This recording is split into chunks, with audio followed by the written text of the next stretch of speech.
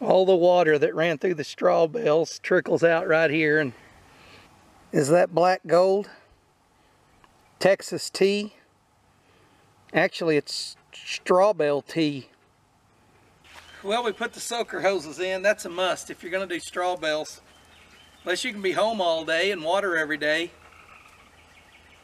you better have some soaker hoses in your future. So that keeps everything nice and watered. You turn them on a couple times a day. Really, in 15 minutes, you got water running out the bottom of the bales.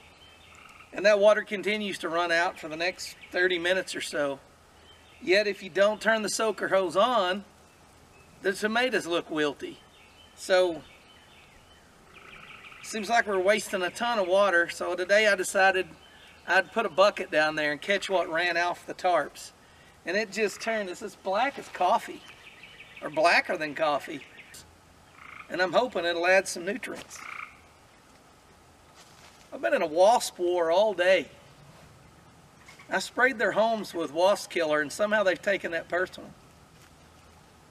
Anyways, I'm gonna pour 15 gallons of the, I call it straw bale tea, back over the plants tonight. We'll see if they look any better in the morning. We added, by the way, we added today Cherokee purple tomatoes, 4 of them. They were a little wilty when we got them, but I don't know, maybe they'll perk up and make something.